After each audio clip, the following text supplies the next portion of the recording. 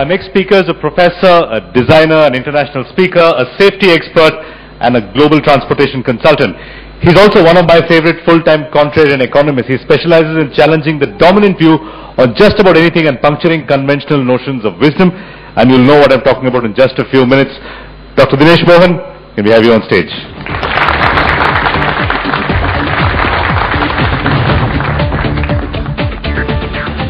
It's a privilege to be in the presence of people who are being recognized for being innovators. If you want innovation in this country, number one condition, and this is true of every single country in the world which has succeeded in technological and scientific innovation, that all education must be free. As long as you have to pay fees to go to school, it is not possible to encourage the best brains in this country. It is impossible. I can give it in writing. It will never happen. The most capitalist country in the world, called the United States of America, 94% of the children go to a free school.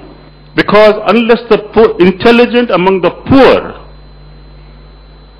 can go to school free, where they have books free and they have food free, you cannot select those intelligent people to become innovators.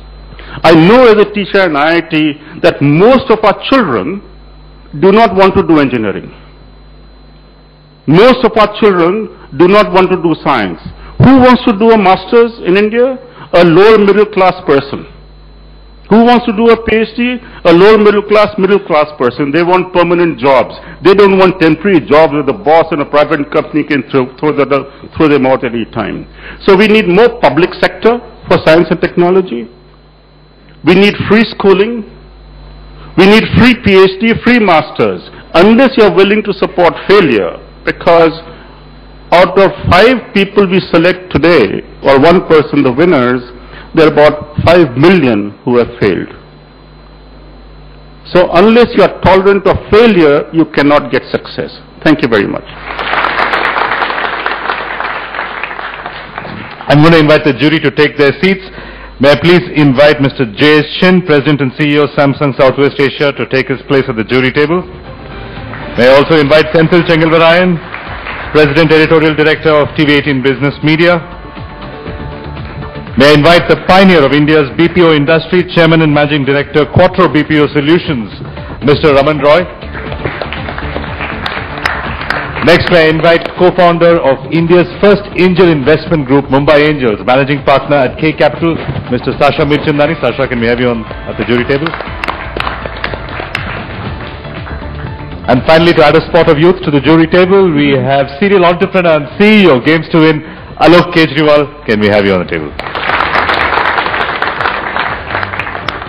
Okay, it's now time to take a look at the first innovation of this evening. Most farmers across rural India today need to irrigate their lands employing the manual water pumps that are usually located in remote areas of the field.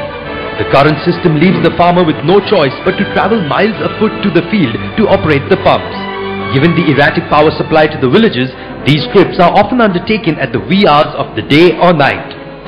Entrepreneur Vijay Bhaskar Reddy created Kisan Raja, a GSM-based controller that allows the farmer to control the motor using his mobile or landline. I'd now like to invite on stage our first innovator for the evening, Mr. Vijay Bhaskar Reddy.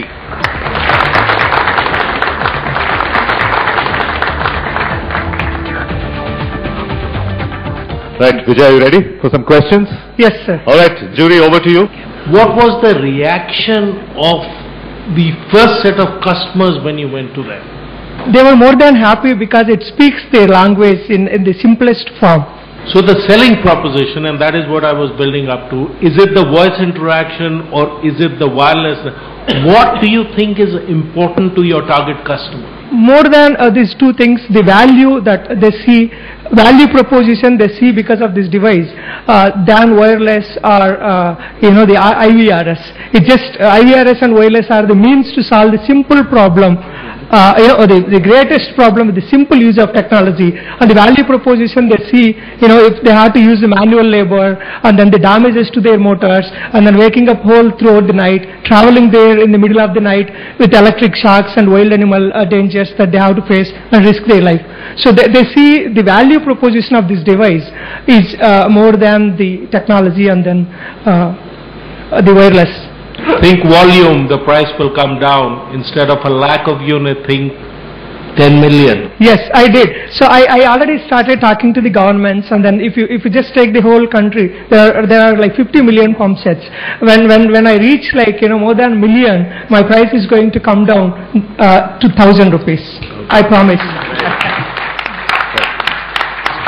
Do you have a vision of the shelf life of what you're innovating on, which is, if the farmers have more access to, if they can draw those original pumps to their house and operate it from their house itself, if the general availability of electricity becomes better, how important is your innovation in that respect beyond the fabulous thing that you've done right now? So have you you have almost like a funnel of innovation lined up beyond this wonderful thing you've done? Because I want a farmer today to do the agriculture 50 to 100 acres on his own. So I'm going to talk about complete irrigation automation in that case. When power is there, I will reduce the labor to zero literally by controlling the walls and then sensing the requirement and all that. So yeah, there is so much of requirement of technology which can be implemented. What are the entry barriers you've got for competitors to come in? Because as we know, India is a country of innovators.